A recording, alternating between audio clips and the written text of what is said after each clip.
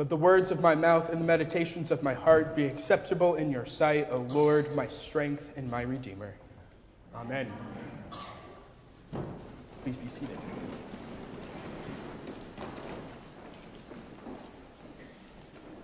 So all too often, I feel that biblical scholars and theologians tend to overanalyze Paul and try to bring out more of what Paul is trying to say than is actually really there. They think he's writing definitive theological statements, when in reality, I think he's just trying to convey the transformation that Christ had in his life, the grace and love that he felt and wants all of his churches that he founded to experience and to live into as well. And this letter to Philippi is no different. As a prisoner when he wrote this letter, it is not uncommon for people in uncertain times to remember their lives and faith during struggles.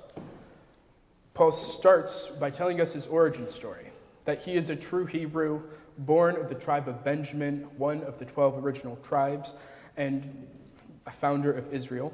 He is an ardent follower of the law, a Pharisee even. He is so confident in his adherence to the law that he says he is blameless and righteous from it. If you're looking for the most sinless and righteous person under the law, Paul is your guy. Yet then he shifts. All his past he claims to be a loss because of his faith in Christ. Why? What caused the shift? He sounds like he took a lot of pride in his adherence to the law. Why the change?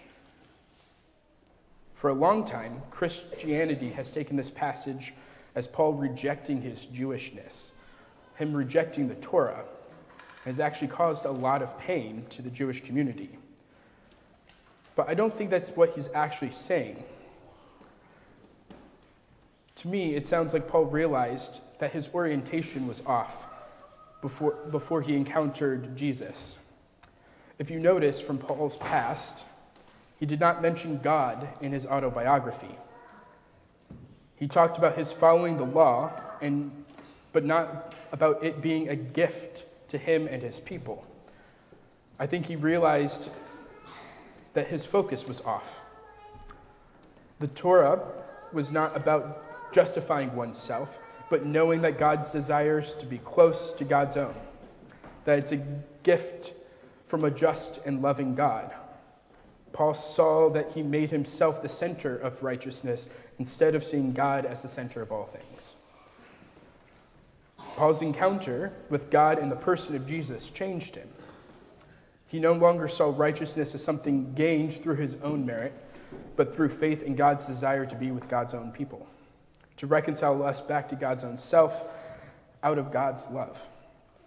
It allowed him to see God's covenants with Abraham, Isaac, and Jacob, the covenant of the law with the Hebrew people through Moses, and through Jesus Christ, as God trying to always reconcile humanity back to God's self.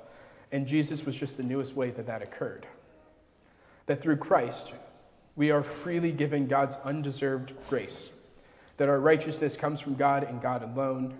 That through this, Jesus invites us all to join himself in his life and death and resurrection.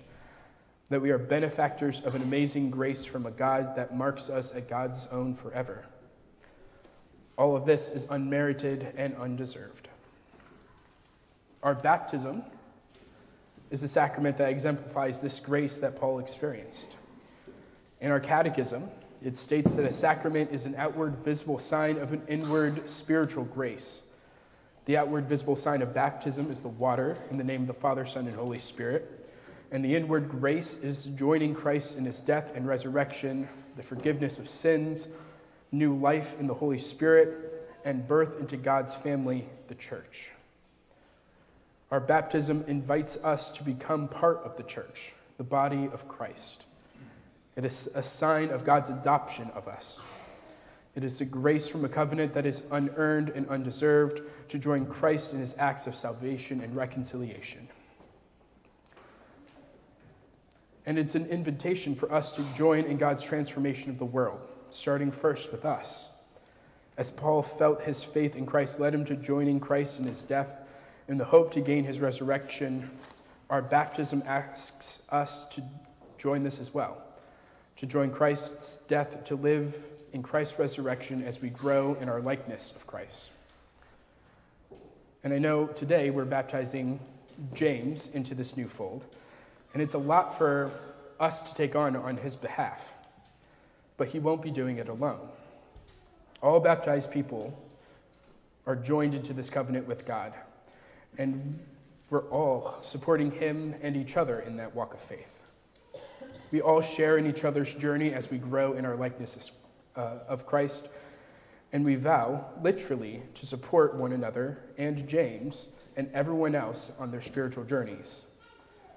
We all, as people who are filled with this unearned grace and love, share in Christ's resurrection of the world, and we will, with God's help. Amen.